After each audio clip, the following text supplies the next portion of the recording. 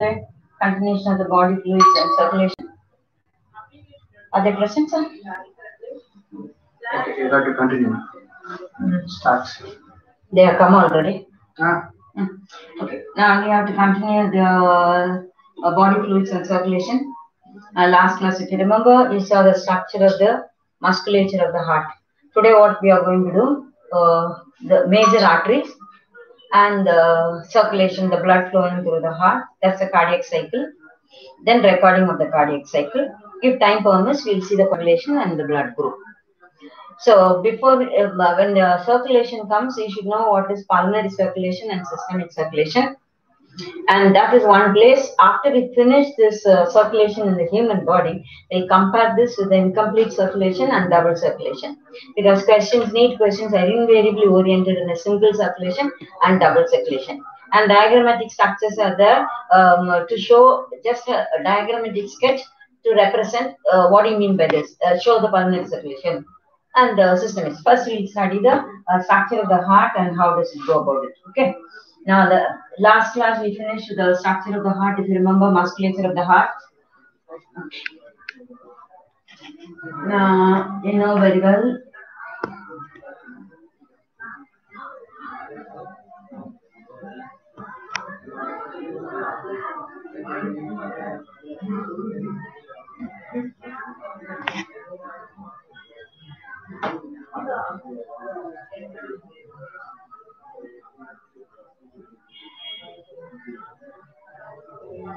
So, atrial wall much thicker, thinner than the ventricular wall, and the ventricular wall is much thicker, and it is folded inside. This is the inner surface of the ventricle, papillary muscle. Now, that is continuously the outer musculature. This is the structure of your muscular structure of the heart, human heart. And these are the valves are there. This is, you know very well, this is left atrium, right atrium, left atrium,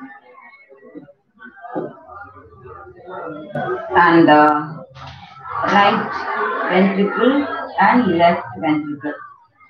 Now, the left side always carries a pure blood, oxygenated blood. In a simpler language, you can take it as a pure blood or oxygenated blood. On the left side, you have got deoxygenated or impure blood, colloquially. Now, if you take the right side part, left side of your heart carries always the pure blood or oxygenated blood. So, the left side always we denote as the red area. Now, the whole blood comes down. So, the whole interior is filled with the oxygenated blood. This is the left. Now, you have in between. Now the valves, the white structures I'm showing are the valves hanging. On the left side you have got bicuspid valve, and on the right side you have got the tricuspid valve.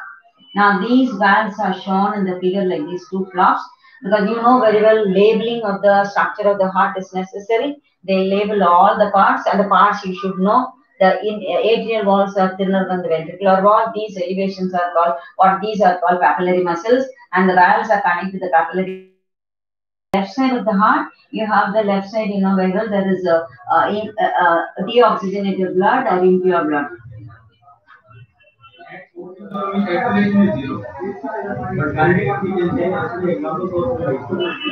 So this is now the flow of blood which is from the right atrium to the right ventricle and left atrium to left ventricle. Now what are the major blood vessels which you have to see? From the right atrium receives deoxygenated blood. From the upper, there is head and neck. Head and neck, shoulder. Upper part of the body is called head, neck and shoulder, arms.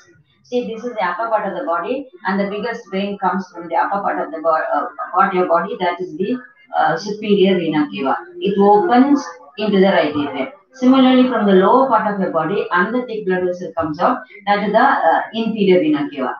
Now, the opening of these valves, the opening of these tubes are guarded by semilunar valve. This is a tube, and that's a blood which is inside. Now, semilunar valves are here. So this is the inferior vena cava bringing the impure blood. Now the left atrium simultaneously, left side of your upper chamber, left side of the heart or left atrium receives pulmonary vein. The pulmonary veins come from, they bring pure blood, oxygenated from the lungs. Now this is pulmonary vein. There are 4 pulmonary veins. Diagrammatically, we are showing left atrium on the flat figure. The 3-dimensional figure in the actual body, the left atrium will be totally, the whole heart will be tilted. The heart is tilted anterior posteriorly, that is front and back slightly, so that the whole left atrium in the real heart, you cannot see fat in front like that way. It will be at the back of the heart. If you see the heart model, you can see that. So from the left atrium, so this whole thing is the inferior vena cava receiving the lower part of the body. This superior vena cava bringing the deoxygenated from the upper part of the body. Now these are veins. Veins bring the blood towards the heart. It is flowing towards the heart. At the same time, arteries. This is also the vein. The vein will bring the blood towards the heart. Brings the blood towards the heart. Now the arteries leave the heart. So from the right side, the biggest artery, and the left side, there are 2 big arteries. Left side, actually, the artery will carry impure or deoxygenated blood. On the right side, the artery will carry oxygenated blood. So these arteries are so thick and big, so they are known as arch also. On the right side, the blood vessel or the artery which leaves the right ventricle is called pulmonary arch or pulmonary artery. Now, on the right side, the blood vessel which carries the pure blood is called aortic blood, aorta simply, or aortic arch. Why they are called as an arch? Because they get a bend. They are not straight tubes like this. So, if you take the aortic arch now, if you have to draw the aortic arch, it starts from the right ventricle. It takes up, goes up, and take a nice turn. Now, this turn is a characteristic of the aortic arch. This is called arch of aorta. Now, this whole thing, you have got the blood flowing from the left ventricle going out of the heart. Arteries carry blood outside the heart. So this is the flowing out. And it goes behind the heart and comes down. The flow comes behind the heart and comes down like this. Takes a turn. Now this is called the arch. On the arch, there are 3 blood vessels. Now characteristically 1, 2, and 3. Now these are the major branches on the. See, these are the major blood vessels of aorta. This is called aortic arch, and this is on the left side. This is on the right side. Okay. Now this blood vessel, so the blood vessel which carries at the opening. Now this blood vessel has got now the aorta. This is the aorta. It takes an arch. Now aorta carries the biggest blood vessel. It is so thick. You can put 3 of your fingers inside. You can fold 3 fingers together and insert into it. The thick tube.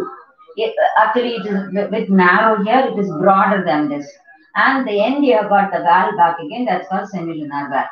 Now these blood vessels, the big one on the left side, on the right side, and these 2 are on the left side. On the left side. Now this one is. And the right side common blood vessel, what will happen? The right side blood vessel. On the right side blood vessel divides into two branches. One goes into the head and neck, through the neck into the brain. Another one goes to the right arm. This is to the right arm. Now as it goes to the right arm, it produces a branch which will back again, it will enter into the neck via the neck. So there's a common branch. It goes up, one to the right limb, right upper arm. Another one is to the right side of your head and neck. Through the neck, will go into the brain. Now here, this is the left one goes to the left side of the neck and divides into 2 and enters into the brain. Again, this will divide into 2, enters into the brain. Now this one is left arm. It's completely for the left arm. This is completely for the left arm. And it gives a branch which back again through it goes to the brain. See, the arch of aorta has got 3 major branches. One completely to the right side. Now 2 are towards the left side. Now the 2 toward the left side, this is called left subclavian. Left subclavian or left arm vein. Now this is left arm vein. This is called left common carotid, which will go through the via the neck into the brain. There is internal carotid and external carotid. On the right side, you have got this is called right subclavian to the right arm, and this is the right common carotid that will go and divide into two. So three major branches are from the arch of aorta. Now, which are the three major branches from the arch of aorta? Now, this one is the to the left arm. So it's called left subclavian. Now, this is called vertebral artery. Vertebral artery. It will go. Why is it called vertebral artery? There are holes in the transverse process of cervical vertebrae. If you study the skeletal system, cervical vertebrae has got transverse process cervical vertebrae as a small hole. Because the vertebrae are arranged one on top of the other, the hole forms a thin, narrow tube through which the blood vessel will enter and enters into the skull, supplying the brain proper. Now, this one, the second one is called left common carotid. Left common carotid. Common carotid. So, on the left side, left subclavian, left common carotid. Well, the left common carotid artery will supply the interior. Along the neck, it will go into the interior through the skull, enters into the brain proper. The carotid artery is divided into internal and external carotid. One is going inside, one is supplying the outer part of the head and neck. Now, this is on the right side of it. This is the right subclavian. This is called right brachiocephalic. That is, this one is common for arm and head and neck. So brachio means arm, wings, cephalic head. So this is called common brachiocephalic. That divides into for right arm, that right subclavian, and then the right common carotid. Right common carotid. So the three branches you should know. That means, what's the importance of this? The left arm of your body gets a separate blood supply. But in the case of the right arm, the common branch, that divides into arm and the interior. But on the left side of your body, separate blood vessel to the interior of the brain and separate blood vessel for your arm. These are the three major branches on the arch of aorta. Okay. Now, if you have to label this, now these are the pulmonary artery, pulmonary vein, pulmonary veins. There are two pairs of pulmonary veins, and left atrium is totally behind the heart, posterior side of the heart, and the only two pairs, one pair I'm showing, the other pair, sometimes they show by the side, it will be too crowded. All the pore is not opening on the side. You should not have that idea. If the chamber is here, two from the left lung, two from the right lung. They are opposite in their orientation. Then the next one, the artery which leaves the left ventricle, the greatest vessel, that is the aorta. In the book, it will be given aortic arch. Aortic arch or aorta. And there is a valve. This is called semilunar valve. Semilunar valve.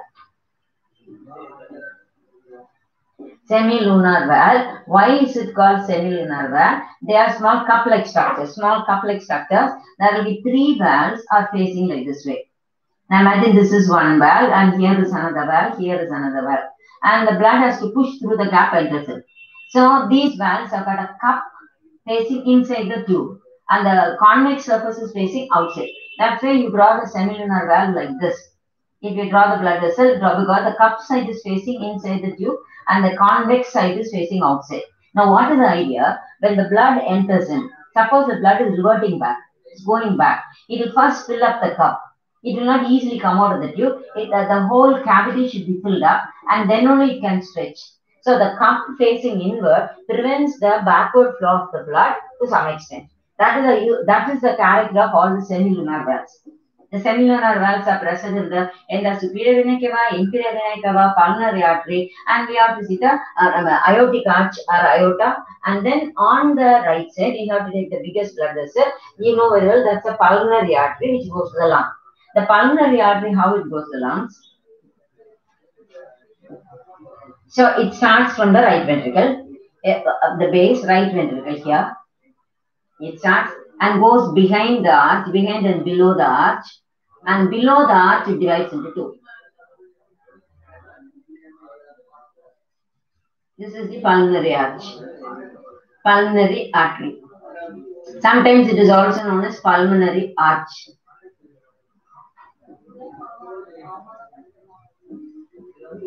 So you need not bother about the structures which are being overlapped by this. and it divides into two, one going to the left lung and the right leg. It goes out behind it. So the pulmonary artery arises from the right ventricle and it has the valve, semilunar valve. It goes behind the arch of aorta, aorta and goes up, divides below the arch into two, going to the two sides of your two left lung and right leg. So these are the major blood vessels associated with the heart. Apart from that, the base of the aorta, there is a small blood vessel. The diagrammatically I have shown the base is like this way. But if you take in reality, if the heart structure ventricle is like this, where the aortic arch comes out like this, now there will be a small bulb. Now this is aortic sinus at the end of the aorta. From here, a blood vessel will arise. Now that will supply, say this is the heart. Now the base of the aorta, there will be small expanded part. From the expanded part, a blood vessel arises. So it goes, see this is an entire heart which I am showing. 1 second.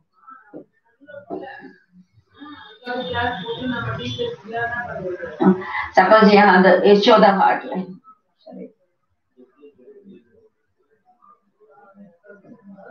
If suppose we show like this way, you have the aorta outside atria, ventricle, and you can see the blood vessels out. You will find the thick blood vessel in a textbook like this way, and here this is the aortic arch, and another blood vessel from here that is which goes below. That's a pulmonary. There's a pulmonary. Okay. Now, from the base of the aortic arch, a blood vessel arises. It goes on the surface horizontally, moves behind the heart, and one branch will come round. That's called circumferential, and another one will produce a long one branch down. Now, on the heart, if you see, you can see nicely a blood vessel coming down, showing the difference between the two ventricles. Now this is one ventricle, this is a left ventricle, right ventricle. From outside itself we can make out this is a right chamber, this is a left chamber. By the long, this is called longitudinal. This blood vessel is called coronary artery. Coronary artery. Coronary artery is the artery which supplies blood to the muscle of the heart. Now coronary heart diseases, CAD, coronary diseases, CD, or coronary arteriosis. Now, coronary artery is the blood. Though the heart does the entire pumping of work, the muscle of the heart is supplied by a single blood vessel. That single blood vessel arises in the base of the aorta. Now, since it arises in the base of the aorta, now it divides into two, and one branch will go behind, come round the heart. That's called circumferential branch. Another one is a longitudinal branch which will come down. So this groove, it very clearly demarcates the right ventricle and left ventricle. The circumferential branch demarcates the upper chamber and the lower chamber. Now this coronary artery is very important because you know very well arteriosclerosis. Coronary heart diseases are called CAD, coronary artery diseases, CAD or CAT. Now these arteries, so they are not thick arteries like the pulmonary artery or the aortic branch. They are narrow blood vessels only. Now, this single blood vessel only supplies the muscle. So, if this blood supply is not provided to the muscle of the heart cannot function properly. Then, when the heart cannot get the enough blood supply, oxygen deficit will come. That's what means by infarction. Infarction of the heart means not enough blood supply, the muscle begin to atrophy. Now, when the heart muscle is not supplied with the oxygen, the contraction slowly it begins. And that contraction, if the blood supply is not there, oxygen deficit will produce a defect angina. And there will be severe chest pain. Now, the chest pain will be chest pain, but the pain will be relatively it will spread along the right side of your arm. So if there is a lingering pain on the right side of the arm or the neck of the arm, it shows there is angina. Angina pectoris, the defect is. Angina is a lack of oxygen to the heart muscle. That when the heart muscle degenerates, the infarction of the heart muscle. So how the blood supply will decrease? The coronary artery, the girth of the coronary artery can become narrow in two ways. See the coronary artery, suppose if it is there, suppose the coronary artery is here. So, okay, now, see, this is, so the heart is supplied to the coronary artery. Coronary artery starts from the base of the aorta, aortic arch.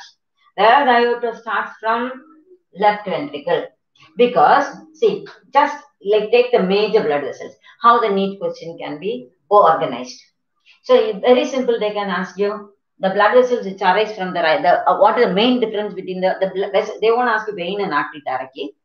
They'll give you name the blood vessels which bring the blood to the heart, and the blood vessels take away from the heart. They will give you artery, vein, arteriole, and venule. Now, arteriole and vein are capillaries. So, we will next see what's the difference between the vein and artery and capillary. So, the blood vessels are of three categories in our body, we can say. One is artery, one is vein, one is capillaries. There is no separate capillary. According to their structure, artery wall will be thick and the musculature is thicker. And so, it can stand the pressure. And artery, but veins wall are thinner. The musculature of the wall is very thin. Now, as usual, how we are digestive system, serosa, muscularis, mucosa, same manner, here also, the arteries also got an outer covering, serosa, and the other one is the muscular layer. Then inner one is the mucosa. Here also mucosa. What is mucosa? Epithelial lining. But the epithelial lining of the blood vessel, we'll call it as an endothelium or squamous epithelium only. So the endothelium, these cells, now the cells which are the artery, the girth of the capillaries, what's the difference between vein, capillary, and artery? Artery, capillary in the middle, and capillary and vein. There are three blood vessels according to the thickness of the wall, we can say, and according to the function. Arteries always carry the blood away from the heart. Veins always bring the blood towards the heart. Now, capillary is a connection between the artery and vein. There is no separate capillary as it is. The artery carries, it divides into branches and branches and branches when it enters something. It will become a narrow blood vessel. Say diagonally, suppose this is an organ. Now, this is an artery. The artery comes. Now, it reaches, this artery divides before entering into the organ. And here you have got a number of cells. Now, 3 cells I am showing. The artery divides, then it enters in. How in a lung you studied trachea, bronchiole, second bronchiole, tertiary bronchiole, and primary bronchiole, secondary, tertiary, and bronchiole. Under the bronchiole, terminal bronchiole, and the initial bronchiole. Same manner, as it goes on dividing, the tube becomes narrow and narrow and narrow. And it becomes narrow in a sense, and when it becomes narrow, the thickness of the wall of the tube also will decrease. When it is in the artery, the wall is quite thick, that the musculature is more. And as it comes thinner and thinner and thinner, the thinnest one, the musculature will be on few fibers of smooth muscle, and then only one layer of cell lining the tube. So single layer of cell lining the tube, that's all. So the cell structure, the outer serosa won't be there, muscularis mucosa won't be there, only the endothelial cell, the innermost lining layer, a single layer of cell lining the tube. So why that is the importance of the tube? Because of the single layer of the wall, anything inside the tiny tube can move out. Anything outside the tiny tube can come inside. That's what we mean by capillary. Now the artery is a thick wall, so when it comes inside, it divides into thin branch, that's a capillary. And at the same time, these thin branches, the flow of blood is inward. This is an organ. Now this is the artery. Now artery divides into, this is the thin blood. This thin blood vessel back again has to come out of the organ. All the thin blood vessels join up together, form a thick blood vessel. That another blood vessel, that is vein. So these thin blood vessels, which is ramified inside the organ, or it branches or surrounds a cell of the organ, is known as a capillary. So capillary, and this is one of the way. Why am I telling you? In your option, there is a diagram in a textbook. Now they'll give you the structure of artery, vein, and the capillary. Now if you take that artery, there's a cut section of it. The arterial wall, thicker wall. Now they'll show the wall will be very thick. These differences you can use. These are basic difference. Outer serosa and the muscular layer, inner layer. If you take the vein, outer serosa, the opening will be, the girth will be bigger, and this is muscular. This is outer first layer, second layer, and third layer. Now here, this is the first layer, second layer, third layer. You can make out, now the inner opening is broader in the case of vein, because the wall is thinner. And the veins always carry the blood towards the heart, and the artery always carries the blood away from the heart. So the artery, when the blood comes out of the heart, it is pumped out. So automatically, the blood which is coming into the artery is coming with the force. And the thick wall of the artery is able to stand the pressure coming of the blood which is pumping into it. So the thick wall provides resistance or the strength to bear the pressure which is coming inside. Now, in the case of vein, it is draining. In the vein is the blood flows very passive. Now, passive in the sense the blood is draining everything to the heart. So the flow will be smooth and passive. Nothing is pushing from the lower part of the body, wherever it is, pushing the blood into the vein. Blood automatically ascends up. But that part, because it has to ascend up in our body against gravity, the veins have got the valves. So the blood flow in the vein is smooth, but in the artery, the blood flow will be forceful. Now that force also, as you know, the heart is contracting, relaxing, pushing in the blood, then it is relaxing. Then pushing in the blood, it is relaxing. So because the blood is on and off, intermittently pushed in, the flow of the blood in the artery will be wavy, up and down, up and down, up and down. But in the case of vein, it will be just passive. So when an artery is cut, the blood will spurt out. When the vein is cut, it will just diffusely flow out. With that result, we can make out whether the vein is cut or artery. Particularly during if you have seen anybody cutting the animals for the chicken or duck or anything, when they cut neck, they cut the carotid arteries or the main arteries there, and you can see the blood like a fountain will spurt out like that way. Now, but the vein is cut, the blood will be just flowing smoothly on the surface of the body. Now, then another one is because the vein, the blood is going towards the heart, which in our body, in the upper part of the body, the blood has to ascend up against gravity. As a result, veins have got valves. So it will not allow the blood to prolapse backward movement of it. If the valves become weaker, the blood will not be smoothly moving up, it will stagnate behind. This stagnation will stretch the veins. So the veins will become more tortuous. That condition is known as varicose vein. Now, this is very common for the people who are in the job of long-standing job, particularly the policemen standing on the beat, or the people who are the rickshaw-men cycling. And their blood vessels, because mostly calf muscles are used for the cycling, and you will see behind the knee, there is a cavity that's called popliteal fossa. Now, behind the knee, you can see the veins are tortuous veins will be there. And it will have a will it give you any discomfort? It will be there will be a tingling pain in the veins. So the best way is only, so it's not very fatal. You can cut and a plastic scissor, you can join it together. But this varicose veins, this is called varicose veins. The varicose veins is inefficiency of the vein. The vein, the blood has to ascend up against gravity. So it's provided with the valve. When the valve prevents the backward flow of the blood, and this valve becomes weak, the blood will not be able to ascend up easily. So it stagnates down. As a result, the veins will become tortuous. This condition known as varicosis. That is a defect in the case of vein. But what is about this capillary in between? Now the capillary, so that's a blood vessel, it's got a single layer of cell, that's all. Only one row of cell.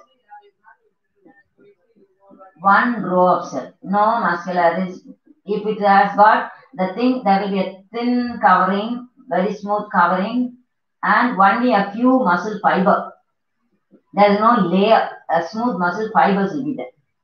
So the capillaries are the thin. What is the bigger layer and the thin? Normally, even the muscle fiber won't be there. Only a layer of epithelium. Even the capillaries will be surrounded by a single layer of epithelium only.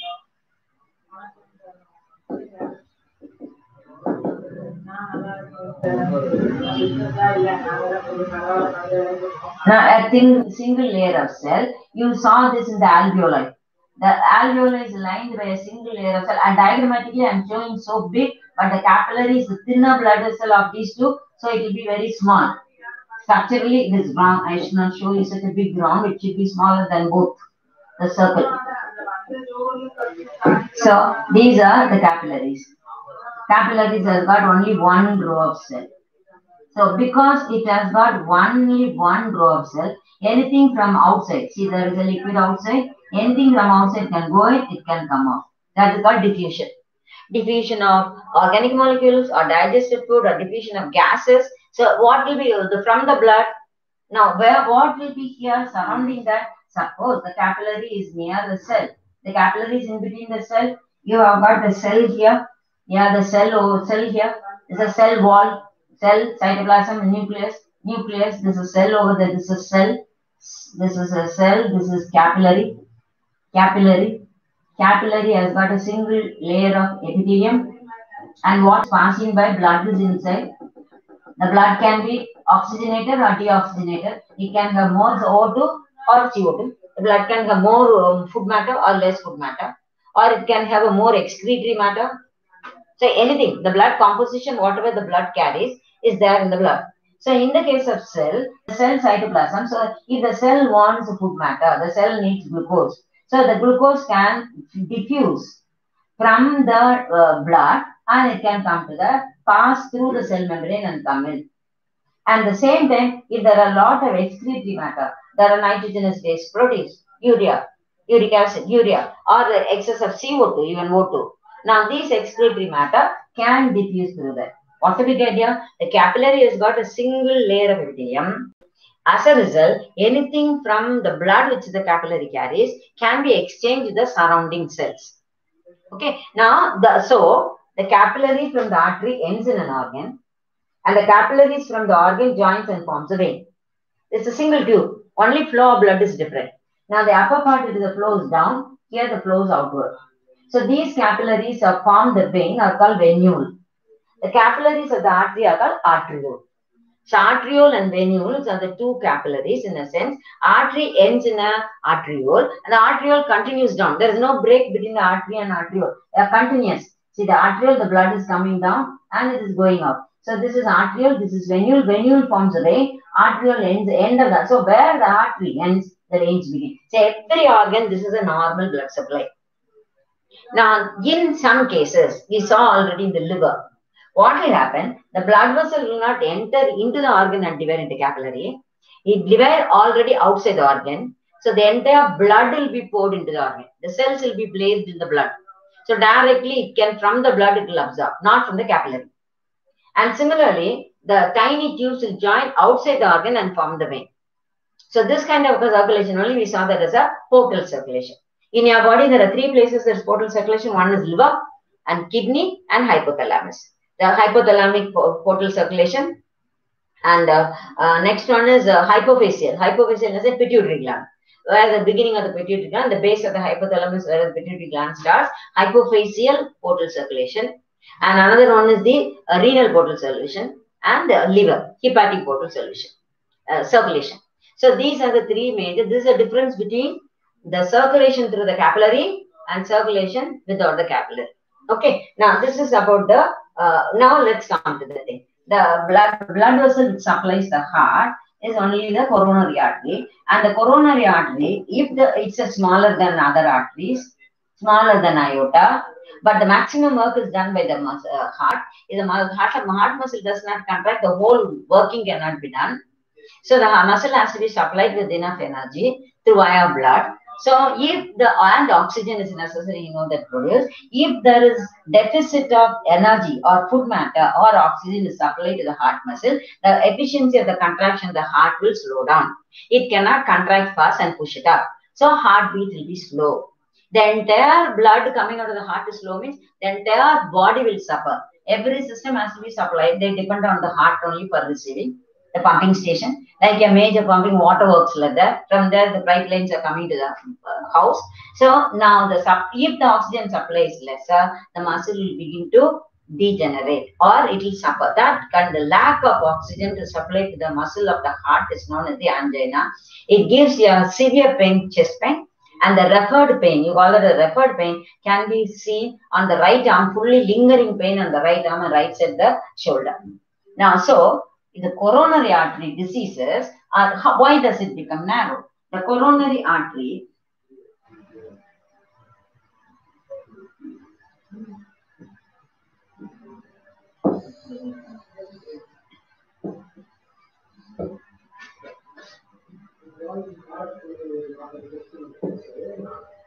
coronary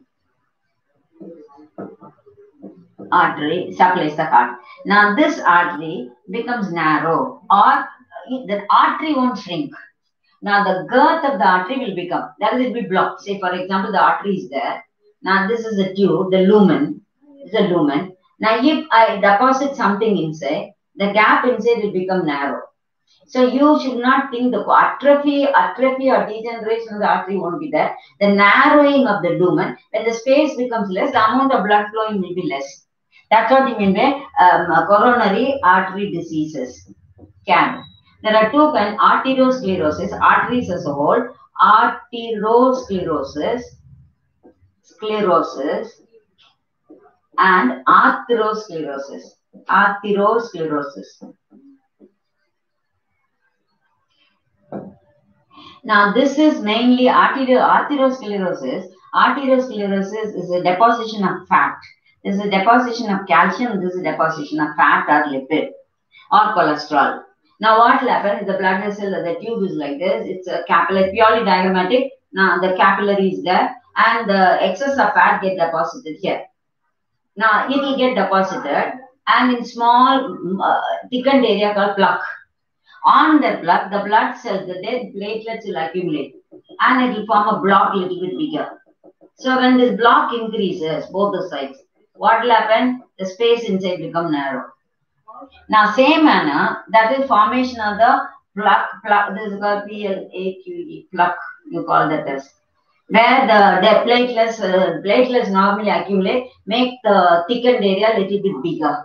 So when the thickened area on both the sides become thicker, the gap becomes narrow. The amount of blood flowing also will become narrow, lesser. In atherosclerosis, deposition of calcium also can cause this thickening. So there are through the lumen of the artery can decrease with the deposition of fat or calcium. And what will happen? The wall of the capillary will become more brittle because of the thickness, and the elasticity of the capillaries will be lost, and it will become more brittle. Now, this is about the disease condition. But normally, the arteries, there are hormones which are called vasoconstrictor and vasodilator. There are hormones will make the artery shrink and dilate. When the artery shrinks, the flow will be lesser. When the artery dilates, flow will be there. This is an automatic feedback mechanism done by the hormone. You will see about this in the case of kidney, regulation of the water supply, blood supply, the filtration. That is in certain cases organs, if the say for example, now secretin is a vasoconstrictor. Vasoconstrictor is a hormone secreted by the wall of the stomach, secretin, and this secretin will affect on the blood vessel. On the blood vessel, the capillaries will become narrow. The blood vessel is narrow. That is vasoconstrictor. That's what. At the same time, there are vasodilators. It can increase the size of the. Why the artery size should increase or decrease is a feedback mechanism. Suppose a lot of blood is flowing into an organ. The organ is not able to, accumulation is there. It's not sending it out. So in that case, the blood supply to the heart has to be checked. Then only the blood within the organ could be utilized, and or the organ is able to push out the one which is coming in. So this is actually the feedback mechanism we will learn. So vasoconstrictor, vasodilator is different. CAD is different. CAD is a coronary artery, only the coronary artery. Now vasoconstrictor and vasodilator. Constrictor and vaso means general blood vessel, vasodilators. Now these dilators are mostly hormones, which will decrease or increase the size of the arteries to regulate the amount of the blood which is flowing into the organ. Particularly, it acts as a feedback mechanism, checking the proper functioning, rhythm of the functioning of the organ. But this is a defective disorder structure. When the blood, this will lead to your angina or infarction of the heart muscles will be refusing to contract because there is no energy. Now, this is about the coronary artery. Though we don't show the coronary artery in the diagram, you should know the base of aorta, coronary. Now, let's see what are the patients to be worded in this part, what we have seen. We have seen only the blood vessels. Now, blood vessels connected to the heart are this. What will they give you? They give a diagram.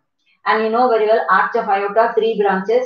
On the left side of your body has got separate branch. And on the left side, left subclavian, left common, left head and neck. On the right side is a common branch, one branch is the right arm, and then another branch is the right side of the head and neck. That much, if you don't know, remember the name, it's okay.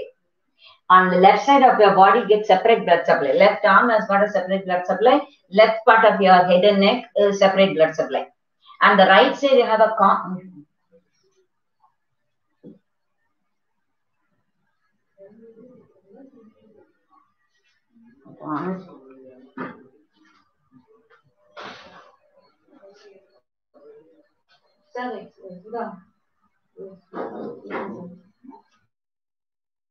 Screen is off. That's something.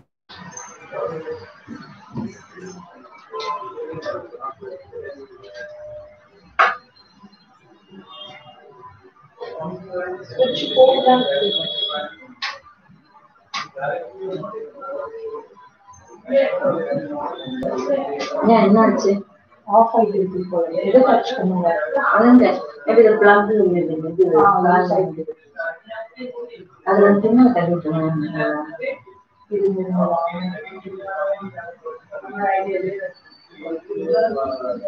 நினைக்கிறீங்க எனக்கு மத்தியானம் lunch உட்காந்து அந்த question paper எடுத்துருங்க எழுதி முடிச்சுட்டேன் அது cut paste அப்போ நான் சொல்றேன் maybe I must stamp to this plug point இருக்கலாம்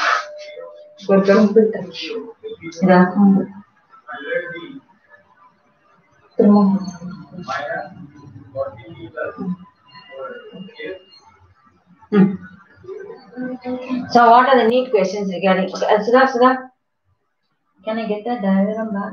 Back to the come.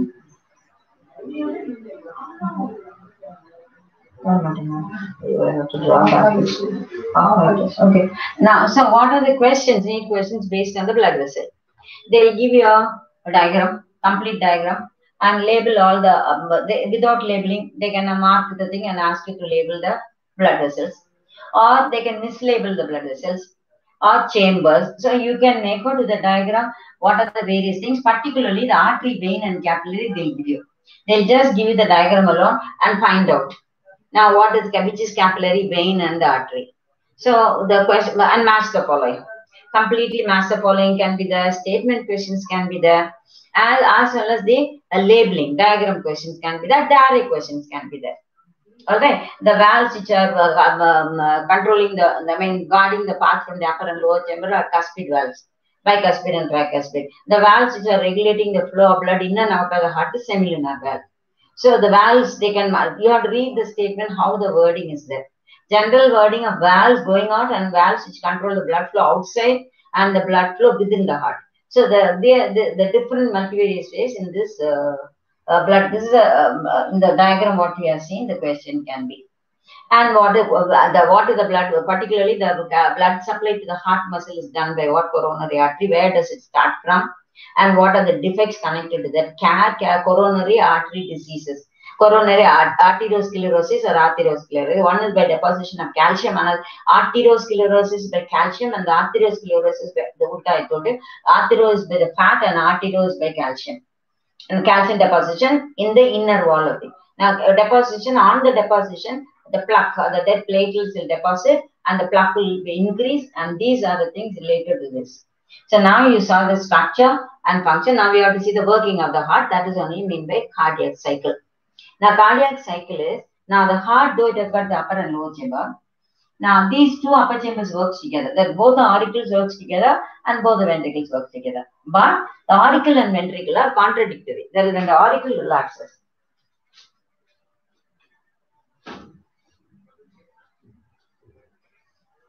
That is right and left auricle works together. First point you should know. I should not use the word auricle. Atrium.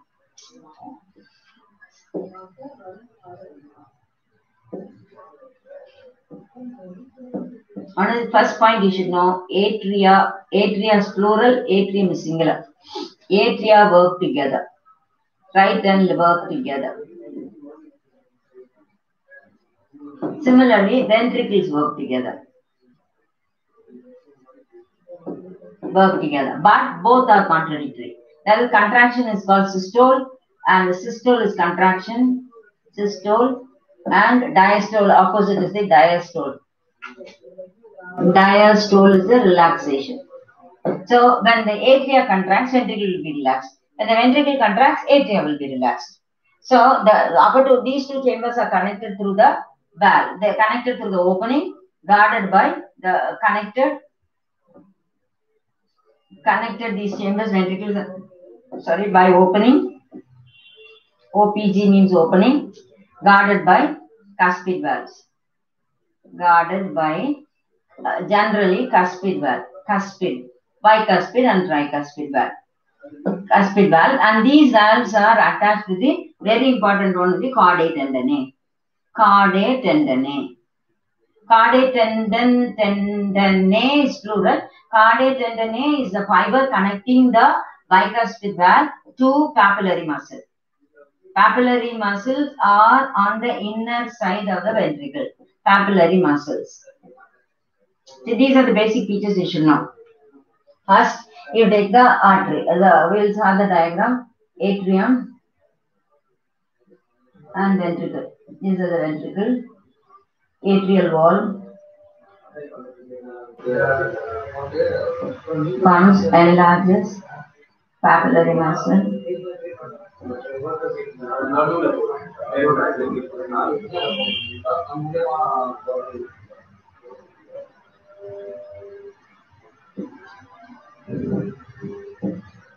Inner wall is uneven and folded. Okay. Now this is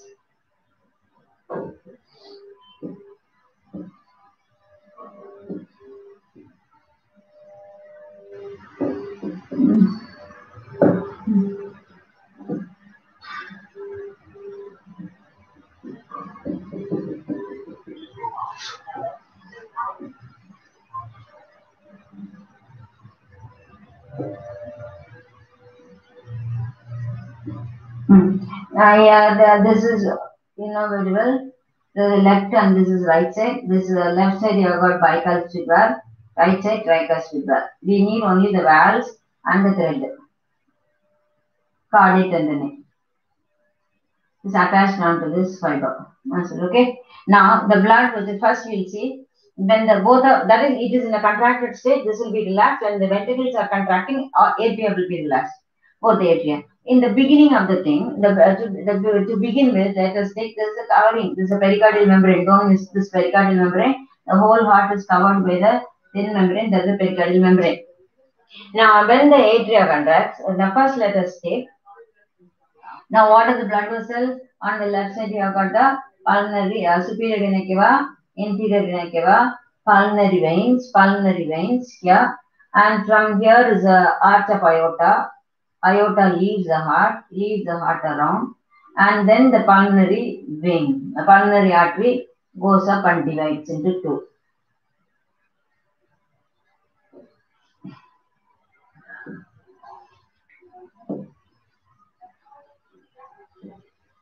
So this is inferior vena cava, superior vena cava, completely superior vena cava. Now pulmonary artery goes out. Now this is pulmonary artery, divides into two.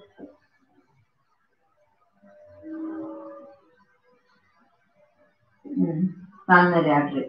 Now you got, this is on the left side business. The blood vessel which is draining in to the upper chamber, that is the right part of your heart, right side of the heart carries into your blood. From the auricle, that from here the blood flows here. From there it goes to the ventricle. From the ventricle it goes to the pulmonary artery. That is the reversal back. Now this is the direction of the flow of the blood into the heart on the right side. And on the left side, the flow of blood into the left side is, let's see, the left side what happened? Now the pulmonary vein brings the blood inside, the pulmonary vein. There are two pairs of pulmonary vein, not only two, and it comes into the heart and via to the atrium. From the atrium it comes to the ventricle. From the ventricle via the aortic arch it goes out. The blood is moving out through the aortic arch. Now similarly here also the blood is going out through the aortic arch. Aortic arch is on top. Pulmonary vein will be, pulmonary artery will be below.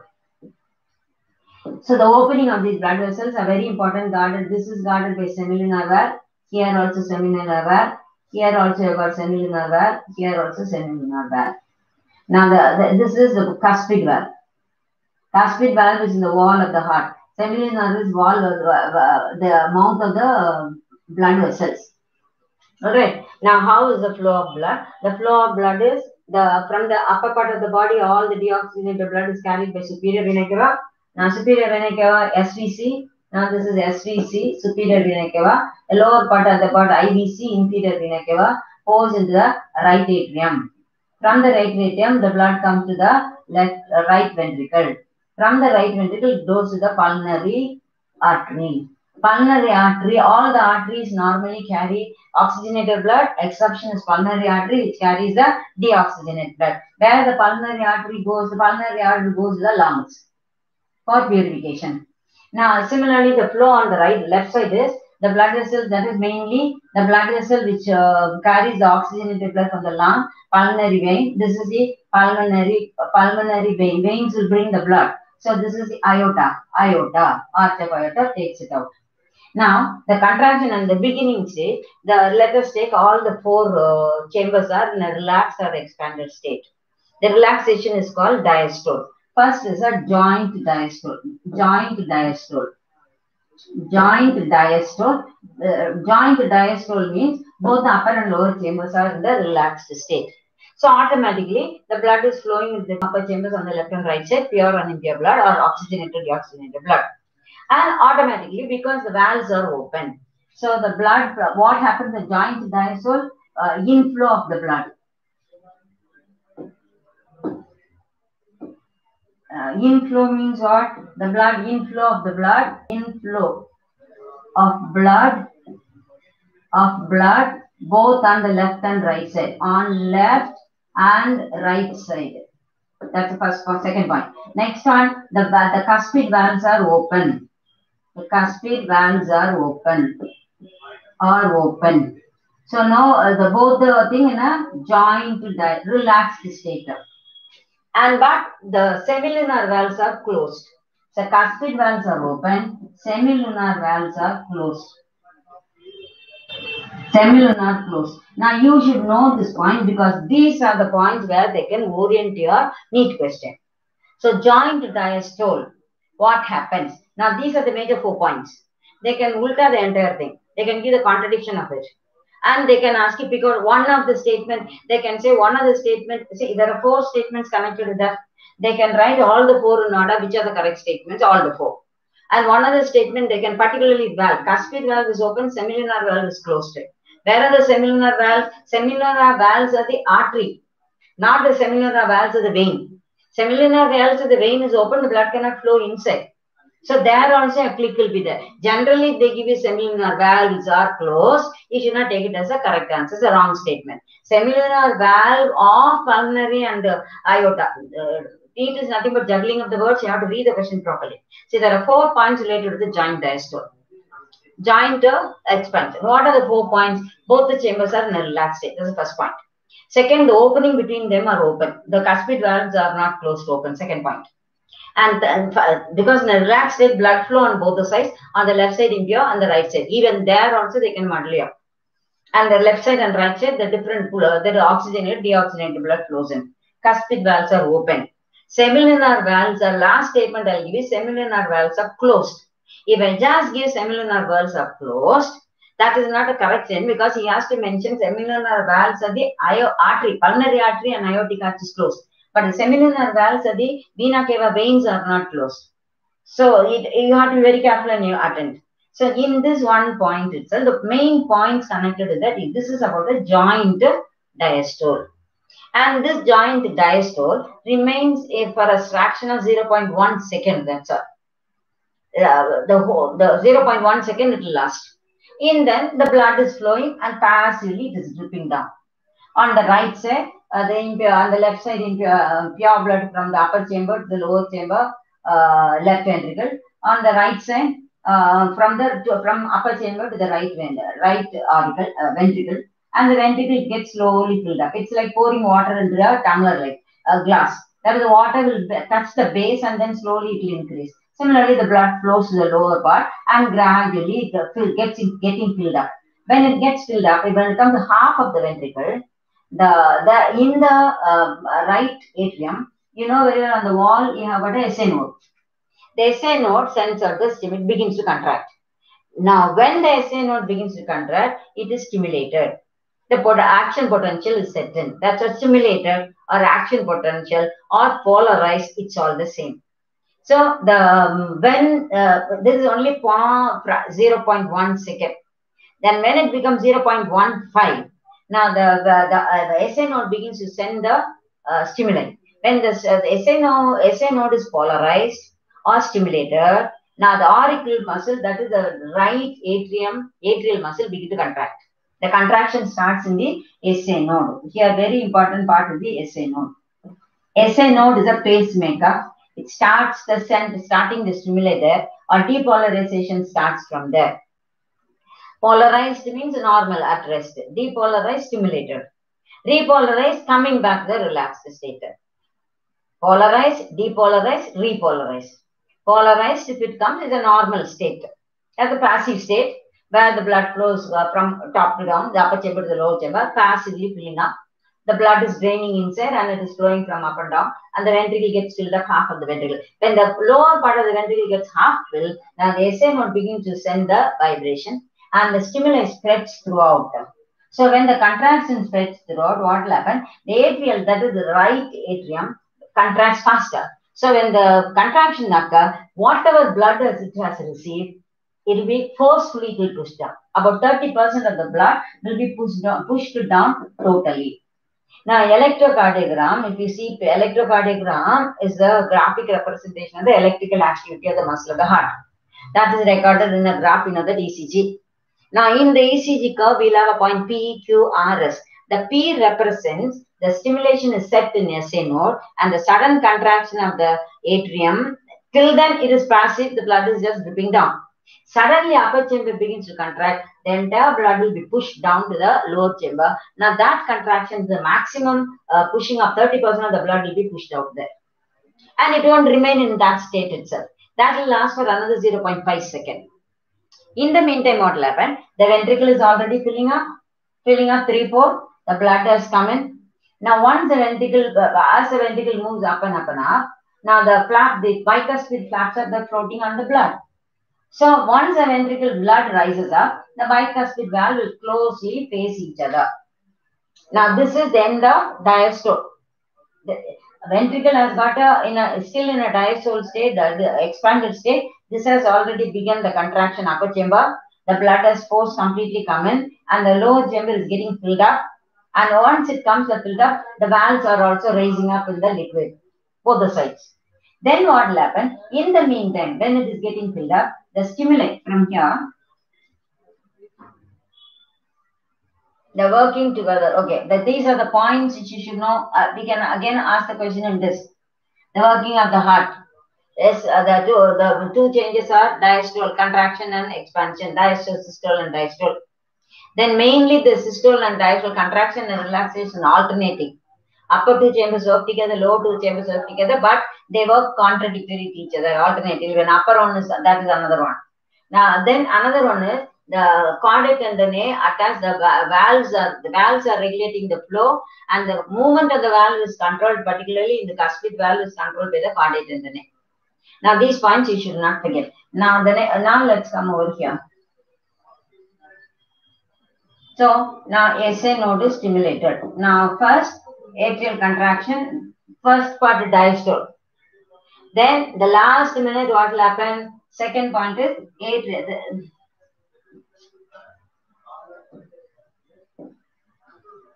This is first time. Joint diastole. And the end of the joint diastole will last for about 0.8, 0.1 second. And 0.15, the sudden contact, the P wave. And the 30% of the blood is pushed down. In the meantime, the ventricle is filling up. Now, the second one is ventricular contraction. Now, when or SA node stimulation, SA node stimulated. You call that as stimulator or atrial depolarization. Depolarization means atria begin to contract. So the contraction, if the heart, you have the heart like this. Now this is a SA node. Now this I explained to you yesterday, if you remember. Now there is AV node and SA node and the bundle of His. That is here is here. This is the AV node. This is suppose like this. See here.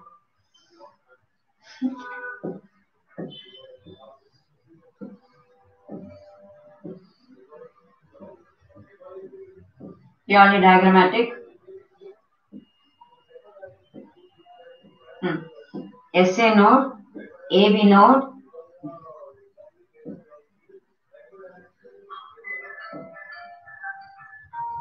this is SA node, this is AB node.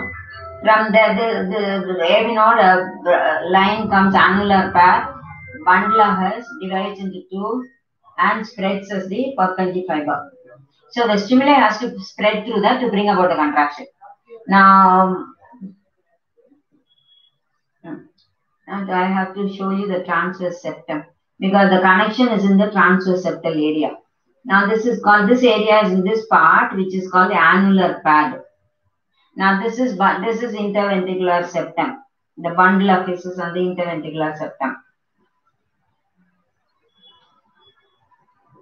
Okay, and these are Purkinje fibers. So when the SA node is stimulated, the atrium begins to contract.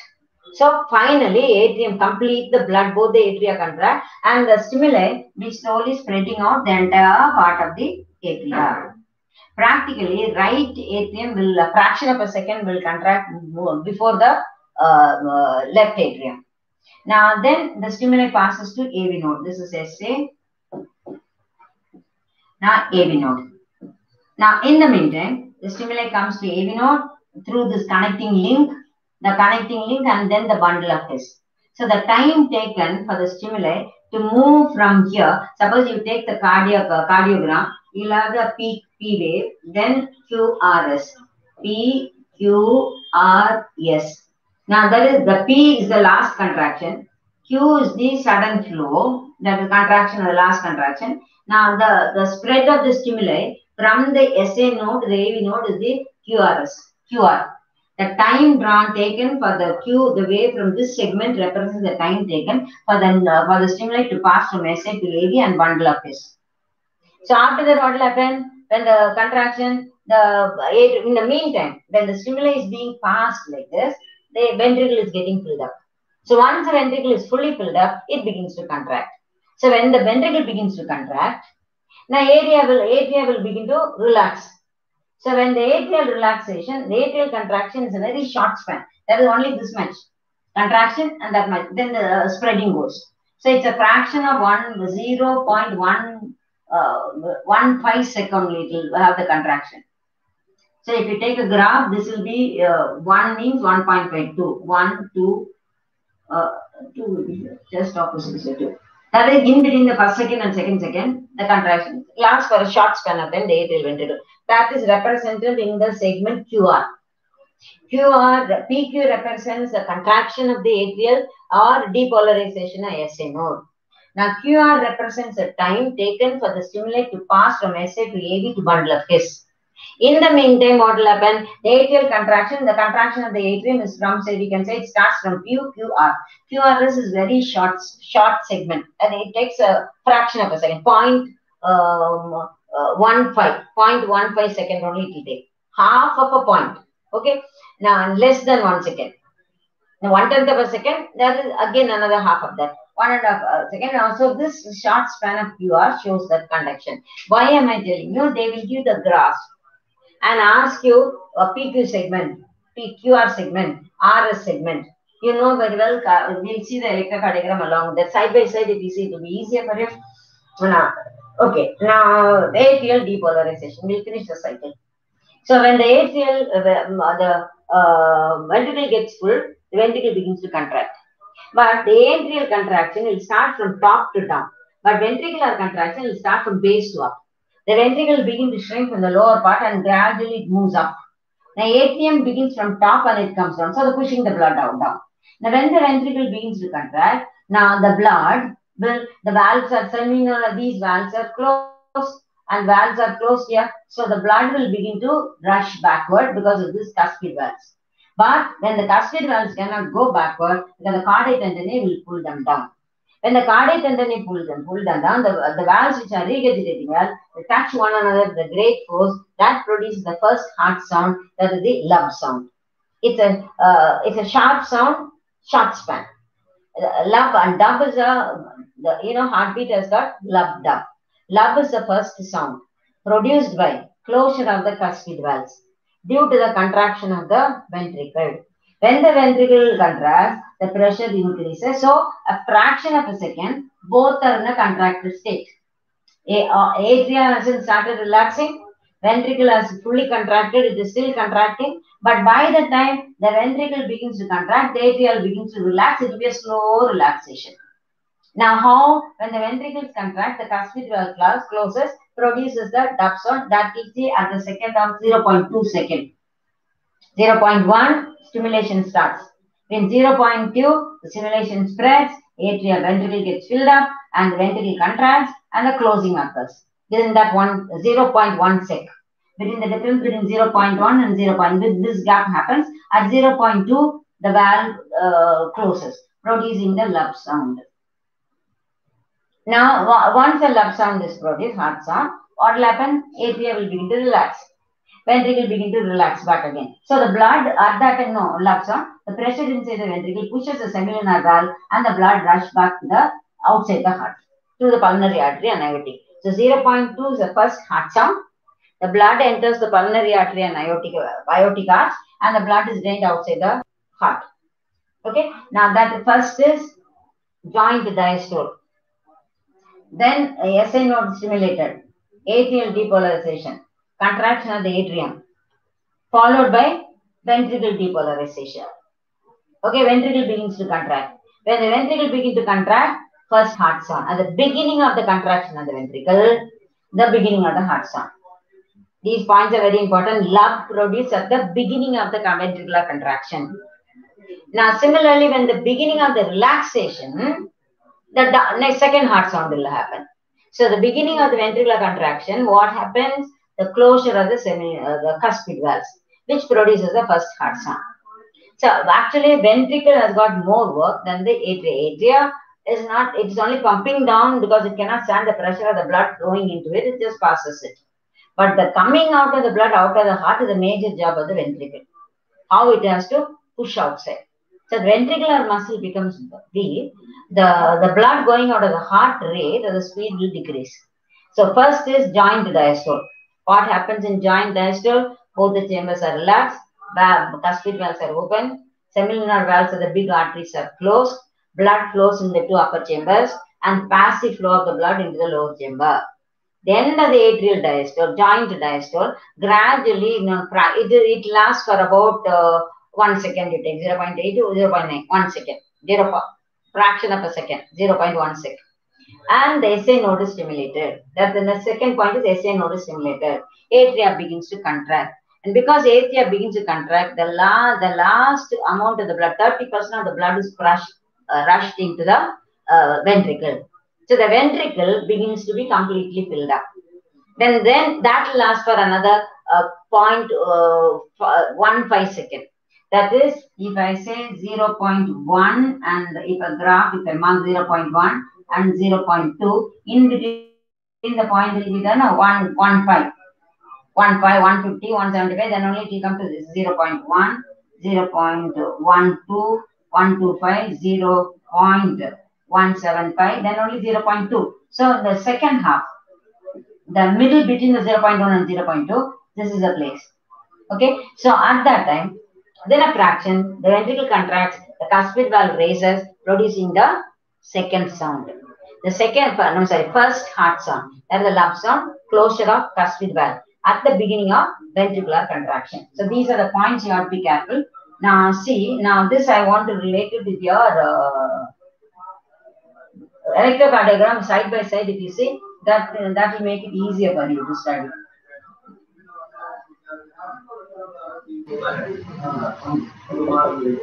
This is a root. Now, if you take electrocardiogram P, Q,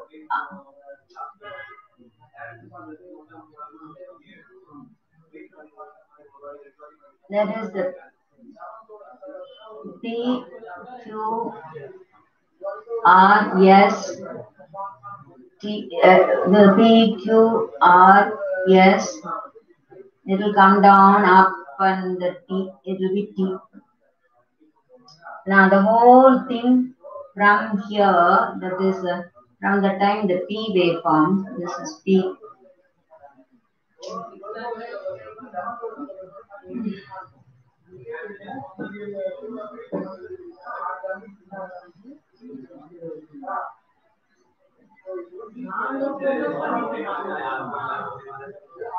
So this P.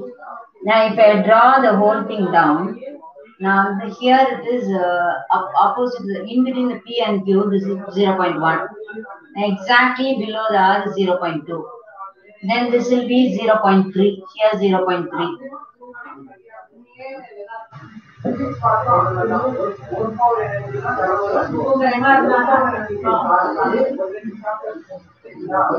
Yeah. Now this is first dipolar. What happens there? Now this is 0.1.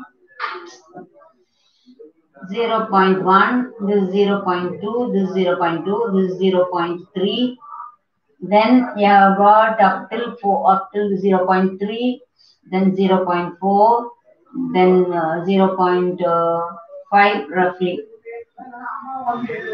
6, no, this is 0.6 it will come. There is 4 and 5 here, 6, 7 and 8. So from here you should know. Now the timing I'll give you back again. Now at present. Now the P represents the SA node stimulation. Now the PQR, the time taken for the stimulation to spread through AB to bundle of his. At the same time, what will happen? The time taken, this is the connected to the thing, P represents the stimulation of the SA. At the same time, the last contraction of the atria. So 30% of the blood is rushing into it. Now, so the beginning of the SA node, the contraction begins. So atrial contraction begins what in your graph ECG, the P wave represents the setting or depolarization of SA node and the final, the contraction of the atria, upper atria. So the atrial contraction pushes the blood downward and 30% of the blood is pushed downward. Joint diastole is after that only. Joint diastole, they are passive. We are starting the function with the SA node stimulation. And in the graph QR, that is PQR or QR represents the time taken for the stimulate to move to AV node as well as the bundle of S. That is stimulate. Now what happens in the meantime? In the meantime, ventricle, that is during the Q and the R, the ventricle is getting filled up. So the R represents, that is exactly about 0.2. The R represents the contraction or the beginning of the ventricular contraction. So the ventricle begins to contract, producing the lub sound. So the lub sound is produced in this area. That is closure of the R represents. So PQ represents something for you and first P. See in the graph, these are the points in the graph. Now the first is P represents, then QR represents, then R represents. R. What is P? Contract, SA node is stimulated, auricular contraction. What is QR? Time taken for the stimulate to pass from the AV node to the bundle of his. At the same time, ventricle is completely getting filled up. QR represents the filling up of the ventricle completely. Then the R point starts, the ventricular contraction begins. Now the QR represents filling of the ventricle, as well as conduction of the stimuli. So the conduction of the stimuli from AV SA node. Please learn that properly. P represents the SA node stimulated or atria depolarized or atria begins to contract. These 3 points are same. And the QR represents the time taken for the stimuli to move from AV node, SA node to AV node to bundle of S. At the same time, what will happen in the ventricle? Ventricle is getting fully filled. So,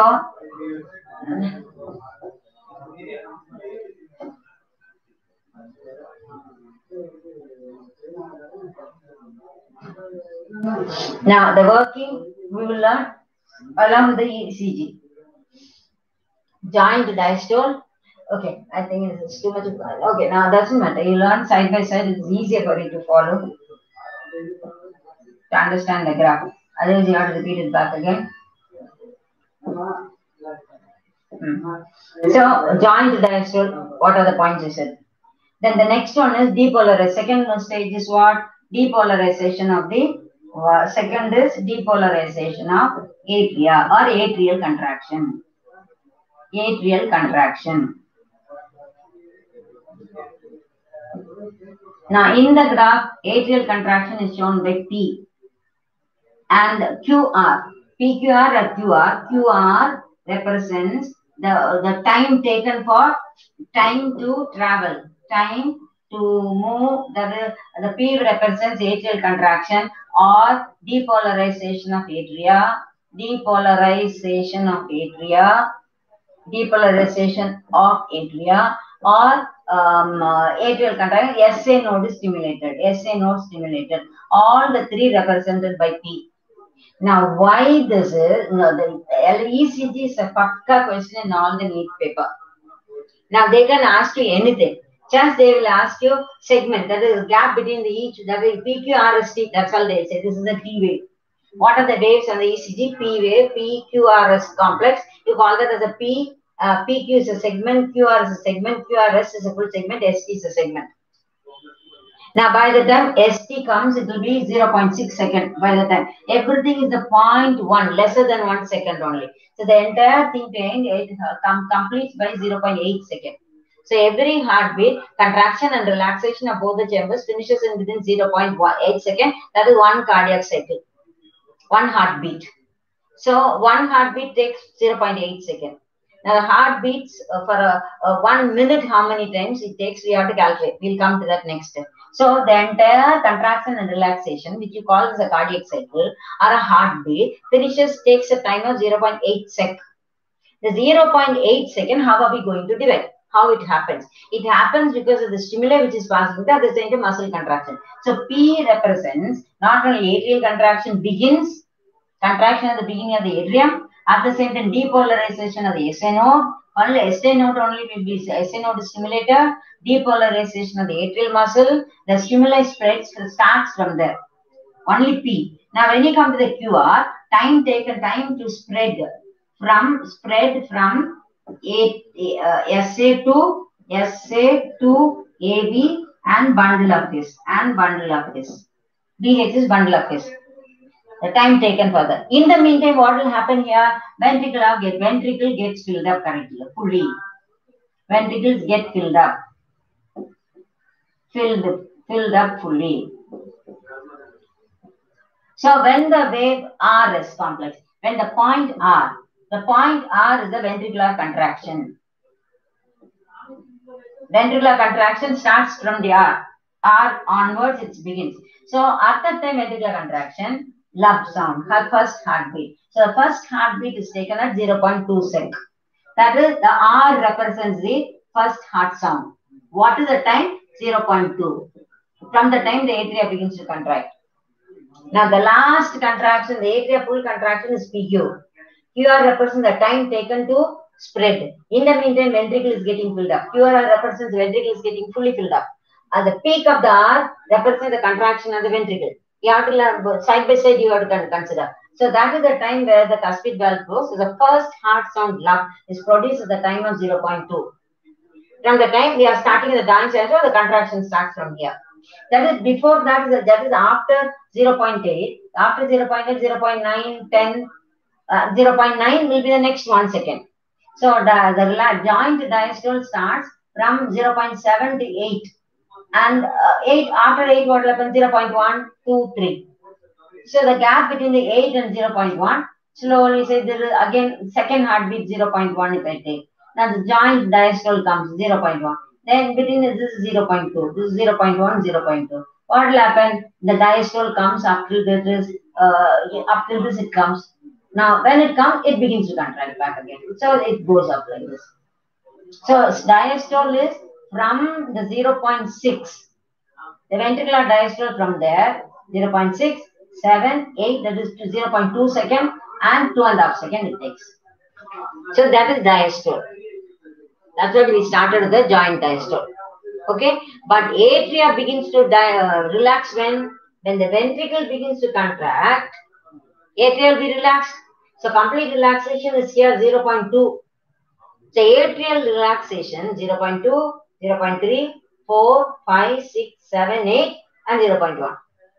So the atrial diastole is longer than ventricular diastole.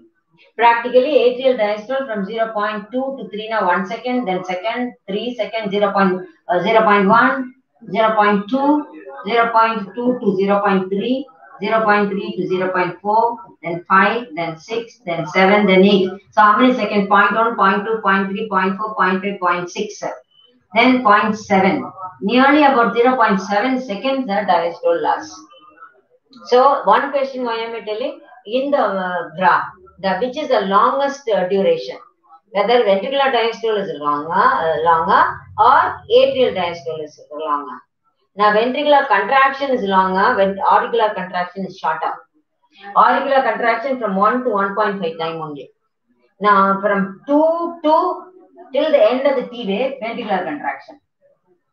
The end of the T wave will be 0.4. So what happens? Ventricle remains contracted. When the ventricle remains contracted, cuspid valve closed. Here cuspid valve closed.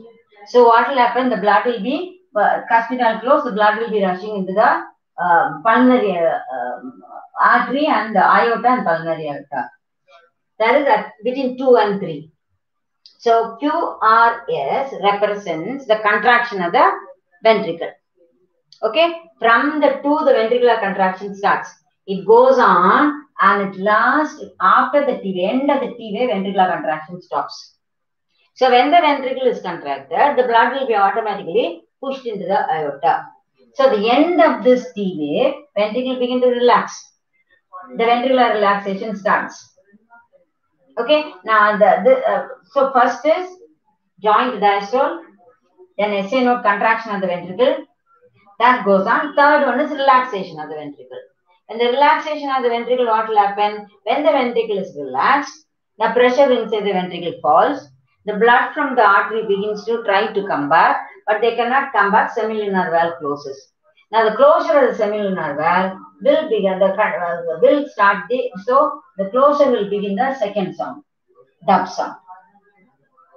Please listen. First sound is closure of bicuspid and tricuspid valve at the beginning of ventricular contraction. When does the ventricular contraction in ECG? The peak R. What's the time? 0.2 second. And it takes only 0.2 second, 1.5 second, 0.15 second. So in the graph, R represents the first heart sound and closure of the cuspid valve. Then ventricular relaxation. The ventricular contraction lasts, it goes on till the entire blood is pushed out into the arteries. So the ventricular contraction goes on till the wave T. So when the ventricle begin to relax, cuspid valve is still closed, the blood cannot go back, and the blood rushes into the ventricular relaxation starts. So already the blood is fully out, it has gone. Valve is kept closed. So that is all during ventricular contraction. See, ventricular contraction starts on RST. It's a longer duration. What happens at that time? The blood from the ventricle goes into the blood vessel, pushing the semilunar valve. The blood cannot revert back because the bicuspid valves are closed. So at the beginning of the ventricular contraction, 3 points are there. But the beginning, cuspid valve closes, first heart sound. Then after some time, the cuspid valve remains closed, the pressure increases, the blood rushes into the artery and moves out. But two important ones, closure, beginning, and duration. The meantime, as it gradually builds up, it goes out. Then when the ventricle begins to relax, at the beginning of relaxation, now the blood will revert back, semilunar valve closes, it produces a dub sound. So the dub sound is but when the ventricle relaxes, atria will begin to contract, the blood flow. It goes on repeatedly. First is joint diastole, then atricular contraction, SA node, atrium contraction, filling up of the ventricle, then ventricular relaxation. Now during the ventricular relaxation, the blood goes out. It cannot come back from the blood which has gone in the blood vessel cannot revert back. Closer to the semilunar valve, dub sound is produced. Joint diastole, atrial contraction, ventricular contraction, ventricular relaxation. Now this one repeatedly, when the repeatedly goes, that is one meant by cardiac cycle. So the cardiac cycle you will understand better if you learn that the graph. Now why am I insisting on your, so now let's see what are the questions based on this. Leave apart the ECG. Now let's see this cardiac cycle, okay. Now the cardiac cycle, time taken for cardiac cycle is how much it is. Now, so the time one cardiac cycle, this is what we mean by cardiac cycle. Then atrial contraction, atrial first is joint diastole, atrial contraction. Okay, you just go through the how the contraction and relaxation of the atrium and ventricle goes through. Next class, we will compare this with the ECG. ECG is important for your NEET. Every question there will be a diagram. If they want a question from the cardiovascular system, is not the structure of the heart, elaborate things they won't ask you. Only cardiogram. ECG is the main question oriented in the case of NEET point of view. We'll discuss some questions regarding that. Thank you.